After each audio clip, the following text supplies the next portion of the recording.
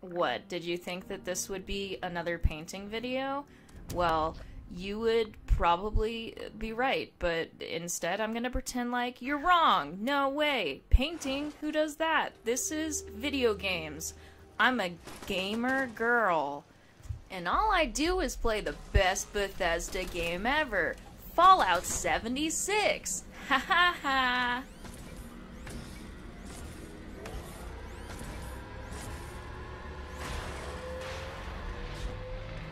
Well, that was very naughty of you, Athena. Now that I have annihilated Athena... Sterilizer, go away! Now that I have annihilated Athena, I can enjoy the simple things... What is that noise?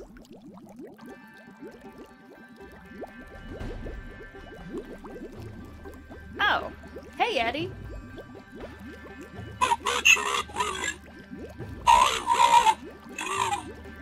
I love you too, but something slimy is afoot.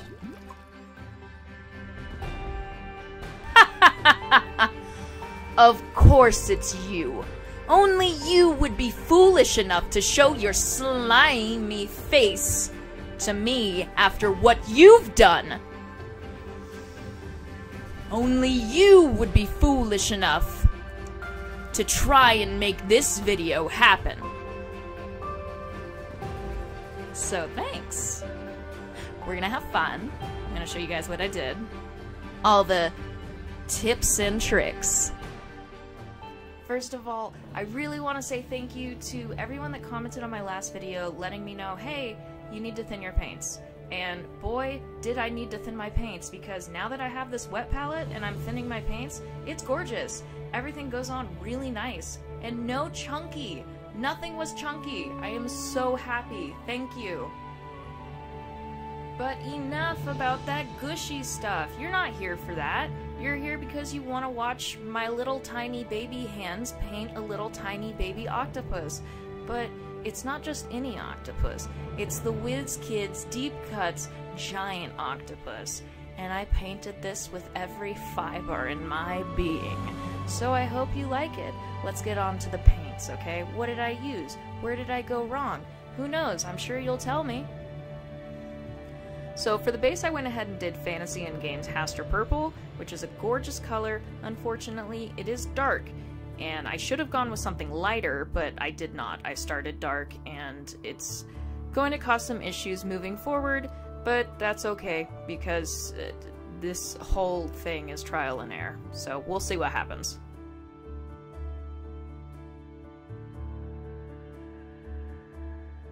So you'll notice this spicy octopus has tentacles, and on those tentacles it has suckers. So for those suckers, I am still doing Haster Purple. But I did Haster Purple as the base color. Everything's gonna get a lot more special moving forward, probably.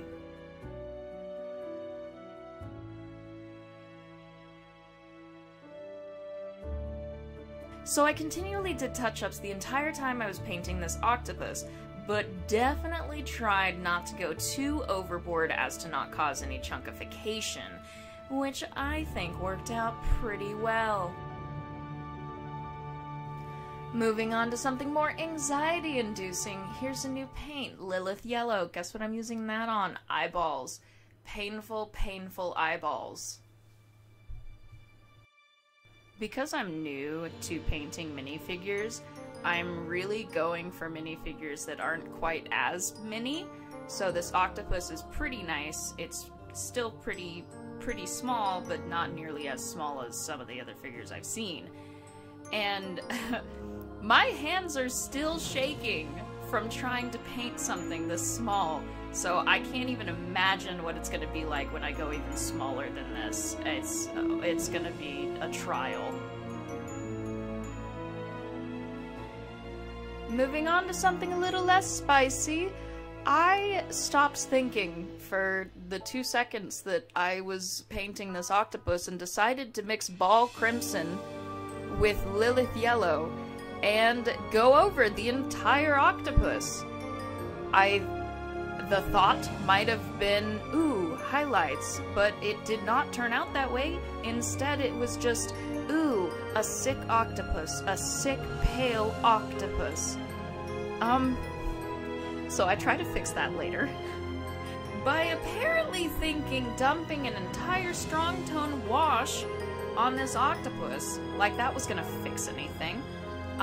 Somehow it washed out the octopus even more than it was already washed out. Oof. Tough crowd. Okay. Well, it's not the wash's fault, it's my fault, because I don't know how to use a wash, and I decided that this octopus needed a wash, and it probably did, just not the particular wash that I was using. So, I had to go into fixer mode, and fixer mode is me trying to hide the fact that this octopus looks sick by using Kraken blue paint to try to make the octopus pop out more. Look at these colors, not the sick octopus. After I painted those suckers, we went on to the most tedious paint job in the entire time I was painting this octopus, which was moving to the head. And I individually went with that Kraken blue paint onto each of those little scales, and it was a pain, and it's where I had the most difficulty and the most errors. So to spice it up a little, I went in with the Lilith Yellow to try to give a highlight to that Kraken Blue spotting that I did, and I think it looks pretty spicy. Nearing the end, it was time to do the finishing touches, just running around touching things up and hoping that the end result looks funky and fresh, which I hope is how it turned out. This octopus was definitely a lot easier to work on than my previous Fallout figures because I did listen to that advice about thinning the paints. And the octopus isn't chunky. It's not chunky at all compared to my previous figures, so that makes me very happy. Already leagues above the other figures. There's still definitely things that I can work on and still things that I am disappointed in. But I feel that I'm moving forward, so I'm happy. So this has been fun, and I thank you for watching, and also making it to the end of the video? What are you, an awesome person? I think so. Any fuego. Take a gander over there, and you'll see a previous video. That's cool. Also, subscribe if you want. I don't know, that's cool too. So, bye-bye.